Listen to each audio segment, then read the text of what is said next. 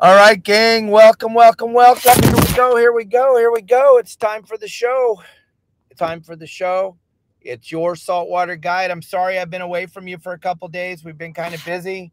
Had a lot of things going on. We've been up the Sea of Cortez here, fishing on a beautiful boat, the Baja Vita, part of the Baja Jerky family. We're up here fishing with his family. I'm going to have tons of phenomenal video to show you when we get done with this trip. But as you all know, it's Monday. It's Baja Jerky Monday. We always start the show off talking about a little Baja Jerky. Gang, you won't even believe this. Oh, and don't forget to leave stars. Help me feed my monkey. Leave some stars. Leave some badges. Leave all kinds of stuff to help us feed our monkey. But today we're talking about the fine art of fishing with anchovies. But first of all, I want to show you some new products that I was unaware of, but I've been eating them full speed on this trip on the Baja Vita. Gang, check this out.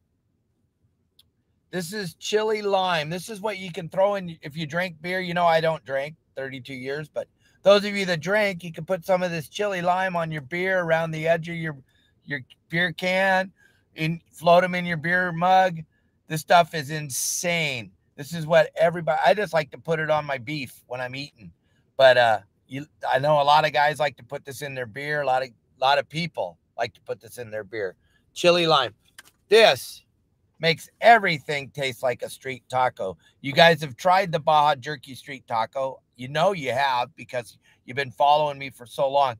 But I'll tell you, now you got the seasoning to sprinkle on whatever you're eating, gang. You can't even believe the flavor of this stuff. It makes your meat taste like a street taco from Cabo. All right. Next, another thing. Look at these beef sticks. Now we got beef sticks, gang. Baja Jerky beef sticks. This is the street taco beef stick. We got, if you like hot, and you know I don't because I can't handle the spice, but the hot beef sticks, unbelievable. Another thing I didn't even know they had. I guess they've had it for a while. I'm out of the loop. I don't know how. But man, the mango is unbelievable. This mango is so good. I've been mowing it every day on the boat. It is just insane. And then, you know, my very most favorite, the sweet orange. Okay, gang, why am I talking about this? Because the guys over here at Baja Jerky have offered all of you followers 30% off of all their product. All you have to do is log on to their website at bajajerky.com. Put in the code YSWG when you're checking out and the number 30. YSWG, the number 30. You're going to save 30% on your jerky. And we're going to have a contest starting in July for everybody that orders some Baja Jerky, any of their products at all. We're going to give away a lifetime membership to my website. Lifetime membership with all the bundles and everything. You're going to get full access, lifetime membership. I don't know. It all depends on how long you live and how much it's worth, but it's going to be worth a lot. And we're going to pick one person for the month of July, and you're going to win that package. And all you got to do to be in the contest is order some Baja Jerky product. And you put in the code YSWG and the number 30, and that lets us track who you are, and then we'll pick out one person. And the owner of Baja Jerky and myself will pick out the person. So order up. Justin, how are you, sir? Good to see you. All right, gang. So we're going to talk about the fine art of fishing with anchovies. And why are we talking about that today? Well, a lot of the bait barges right now up and down the coast have anchovies for bait. And a lot of people get really upset when they get to the bait barge and all they have is anchovies for bait. I see guys sit on their toolbox or tackle box or sit on their engine hatch and start sucking their thumb. Oh, you got his anchovies. Oh, I can't fish with anchovies. Why can't you fish with anchovies? Because you don't know how to cast. That's not the bait company's fault that you don't know how to fish. It's not. When I was running charter boats up in California, I would drive 20 miles to get anchovies. If Newport Harbor had anchovies, I'd go to Newport Harbor. If Oceanside Harbor had anchovies, I'd go to Oceanside Harbor. You know why? Everything eats anchovy. Everything. Marlin, wahoo, sand bass, calico bass, thresher sharks. Every fish eats anchovies. And you know what the best part about it is? You get way more bait. If you're going to go to the bait barge and get that big giant, what we call bow hunk sardine, Most of your bait tanks, you can put 20 of them in there. Some guys have a bigger bait tank and they can put 30. But gang, that big giant sardine, you know what that gets you? Get you a nibble. And I took a bucket of nibbles home the other day, and Kelly and I cooked them up, and we ended up not having anything to eat. Unbelievable. Why everybody loves big giant sardines? Because everybody can't cast. It's the funniest damn thing you've ever seen. Oh, I hate anchovies. Why? And then I realized because you don't know how to cast, because you haven't taken the time out of your busy day to learn how to cast. Once you figure out that anchovies are every fish in the ocean's favorite food, then you'll learn that anchovies are the best bait to possibly have. Another thing you got to understand is you can't put a 4/0 hook into an anchovy. You're going to have to get the hooks that match the bait. A number 2 or a number 4 hook, not a 1/0 or a 2/0, a number 2 or a number 4 bronze hook, preferably, or black, not chrome. And then you're going to want to fish 15 or 20 pound line, not 50 or 60 pound, because the anchovy can't swim it. And you're going to have to learn finesse fishing because you got anchovies for bait. You got a smaller bait. Another thing, and this is how we did it, I think, until probably right around the late 80s or early 90s. That's when the sardines started showing up in the bait tank. Before that, I never saw any. Running sport boats, working on sport boats back in the 70s. We never had sardines. Didn't even know what a sardine was. I remember the first time I saw the sardine in the bait tank, I was probably 14 or 15 years old, and I was chumming, and I saw this fish swimming around in the bait tank. All the anchovies are swimming in and there's this one fish swimming in the bait tank that has little dots on their back, 2 or 3 little dots on his back. And I went up and I asked the captain, hey, what is this fish swimming around the bait tank? And he told me that was a sardine, and all the sardines are extinct because the Monterey canneries had fished them to extinction, and there were no more sardines left on the California coast. Then lo and behold, 4 years, 5 years, 6 years, 10 years later, you can't catch anything but sardines when you're out fishing for bait. They're everywhere. So that goes along the lines of Mother Nature fixes itself if we just leave it alone. If you remember, about 10 years ago, they told us that the bluefin tuna was extinct. Now there's more bluefin than there's ever been. Celebrating Father's Day yesterday, I had to think back to when my father was fighting for all of us back in 2014, when they had taken the bluefin tuna limit from 10 to 0. Yep, it was 0 in 2014. And my father fought very, very hard for all of us. You can look it up, Donald Hanson. He fought very, very hard and got the limit to 2. And thank God, because that's basically saved the sport fishing industry. So that goes right down the line with this sardine thing. Oh, no sardine. Gang, you got to learn how to fish with anchovies.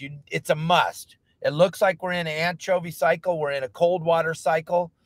That's why you're seeing these great counts on the fish counts of calico bass and sand bass and barracuda and bonita, because they can all eat the anchovy.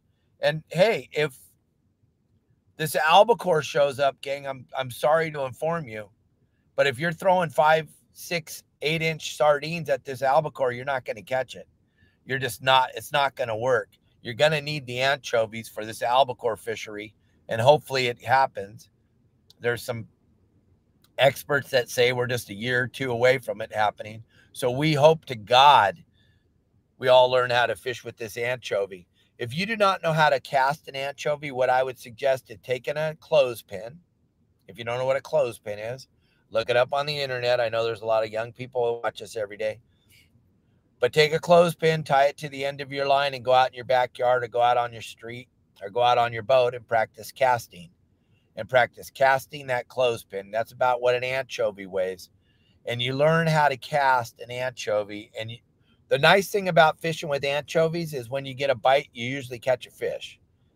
Unlike the sardines, when you get a bite, you usually get to bring back a sardine that looks like it went through a meat grinder or it went through a La Machine. It's all chewed up and you got nothing to show for it. Anchovy, on the other hand, when you get bit, usually you're going to catch a fish. And tuna eat them, sea bass eat them, marlin eat them, wahoo eat them. Every kind of fish that swims in the ocean loves to eat anchovies, gang. Also, when you pull up to the edge of the kelp bed and you start chumming anchovies, you start throwing them in the water, all of a sudden bass are doing cartwheels, barracuda are boiling, the yellowtails start boiling around the boat. Anchovies are a great chum. And then what we used to do, like I was trying to tell you, then I got off on a tangent.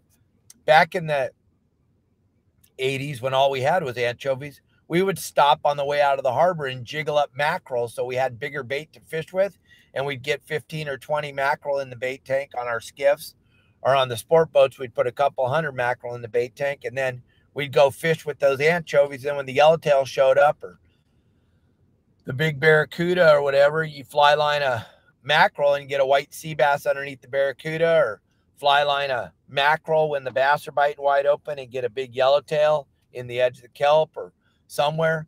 So we always were jiggling up mackerel, and you can go to Promar, US, or Promar.com and get a nice sabiki rod and a handful of sabikis over there and put in the code YSWG and the number 10, and you'll save 10% on that stuff. But you're going to need some sabikis. You're going to need some sabiki rods. You're going to need some Baja jerky because you're listening to me now, and you're going to catch fish, and you're going to need protein, and you're going to want to have these in your tackle box or somewhere on your boat so you have that instant gratification of protein. And now look at these beef sticks. These fit anywhere on your boat. You're going to want to have protein, gang, so that you can catch all those fish that you're going to catch now that you're subscribing to my channel. Don't forget my website, yoursaltwaterguide.com right now. Go over there, sign up. You'll never have to suck at fishing again unless you're into that. If you're totally into sucking at fishing and you love going out and catching nothing day in and day out and just following other boats around and watching them fish, do not go on my website, because that'll piss you off, because then you'll begin to catch fish and it'll take away all that. I know a lot of you'd like to catch nothing. I know that because I see you do it day in and day out. But if you're tired of sucking at fishing, go to my website, yoursaltwaterguide.com, log on there with access to thousands of spots for a small upgrade. Also, game plans that we post every Thursday at 3:30 in the afternoon. You can't go wrong, gang. There's nothing out there. And now with the price of fuel at what it's at, and I just heard somebody said we're going to $8 a gallon here by the end of July. You may want to know where to go. You may want to know what to catch. It's going to be harder and harder for you to justify catching nothing day in and day out. I don't know why you go out and catch nothing. It blows my mind. I'm offering you a website that'll help you to catch fish for a whole $4.99 a month, gang. You can't even buy a half a gallon of gas for that.